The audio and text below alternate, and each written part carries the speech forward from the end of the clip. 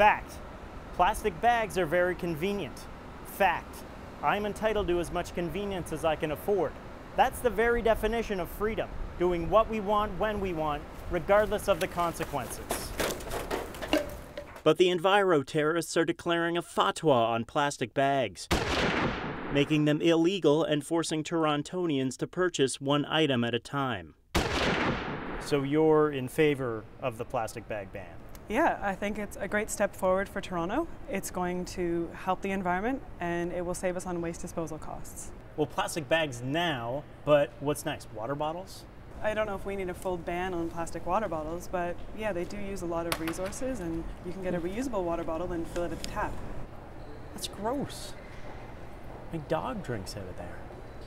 These bags aren't just used to carry groceries. What am I supposed to put my wet gym socks in, or my laptop, or my water bottles?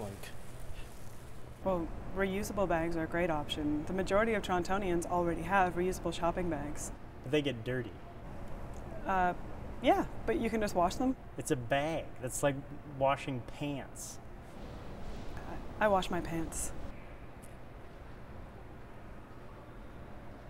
Have you ever used a computer? Yeah, I use a computer most days for work. And what are computers made out of?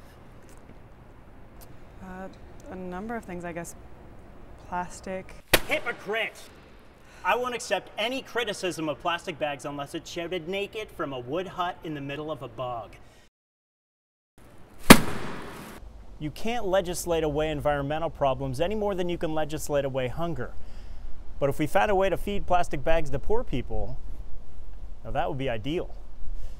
For 22 minutes, I'm Scott Vroman.